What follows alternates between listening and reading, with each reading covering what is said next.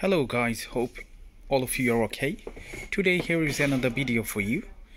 In this video we would know how to get into BIOS for Lenovo Ideapad 510.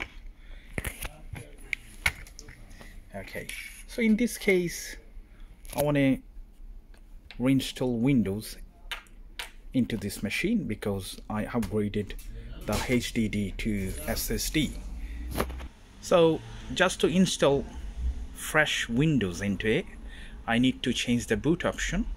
Okay, so we need to get into BIOS to change the boot option. Okay, by the way, as I said in another video, in Lenovo Ideapad most of them got different procedure to get into BIOS, so I'm going to show you within second how to change it. Okay, you know, in normal way, for every single machine from F1 to F12, it depends on the machine and brand.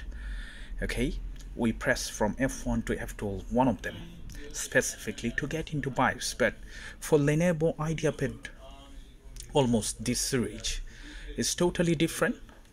Okay, so let me show you. As you can see here, there are a lot of connectors here. This is BGA, RJ45, HDMI, then obviously USB 3, then headphone jack. Then next to the headphone jack hole, you can see there is a little button with upside down U shape. Okay, so this hole is called knob button. You can say this is called BIOS button. Okay, so if you use a paper clip and push it into the button while the computer is off, it will take us straight to the BIOS option. Okay, so today I got one SIM ejector tools. As you can see, the machine is completely off, so I'm going to push the button and see what happens. Okay, you can feel the little click. Yeah, here we go. It's very straightforward, straight to the BIOS option. Now you can select whatever you want. So I need to go to BIOS. Okay, so I'm going to go there. BIOS setup, hit enter. Once you hit enter, then it will come to the main screen. From here I'm going to change the boot option. So what I need to do, I need to go to configure. From configure, so now we go to the security.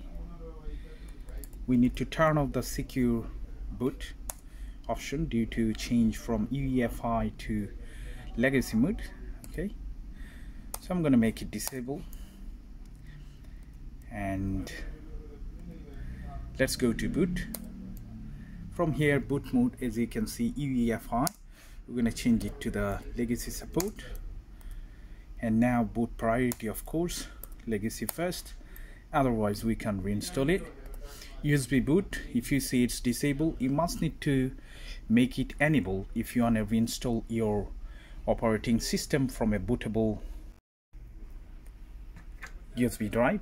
Okay, so I must need to leave it enable, otherwise the system can't recognize the USB. So let's connect it in here. Okay, and then go to the legacy option. This has already been disabled anyway, so let's save the changes and see what happened. So that's it. Press and hold F1 plus F10 to save and exit, right? So I'm going to press and hold F button and of course the F10, and now I'm going to say yes. Let's see what happened. Okay, it's fine. Okay, so now the system is off. It's turning on, restarting. Okay, fine. See, it's very straightforward. Okay, so some of the machine, it doesn't start up straight away from there. You don't need to worry about it. So when it restart, turn it off again. Do the same thing what I did to get into BIOS, but this time select boot option, go to USB.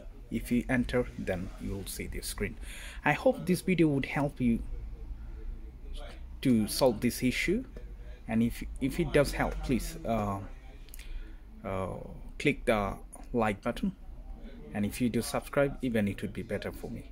Thank you so much for watching, and bye for now.